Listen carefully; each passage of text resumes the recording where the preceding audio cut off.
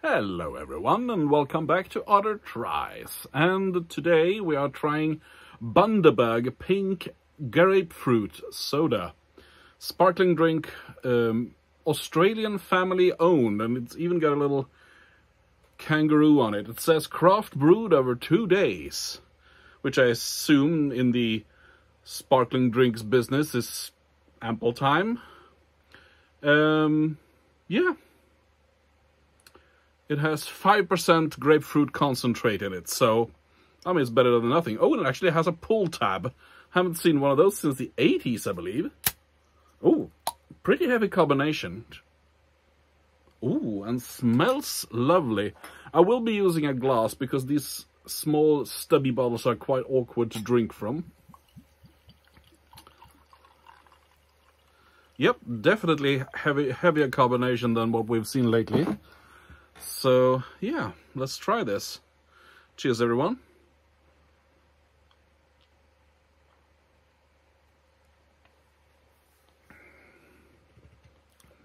Oh. That is very interesting. The first hit is very floral. It's like hibiscus or rose or something. And then you get this full pink grapefruit taste.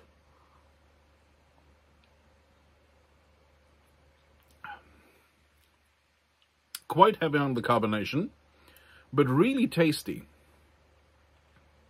It doesn't have it.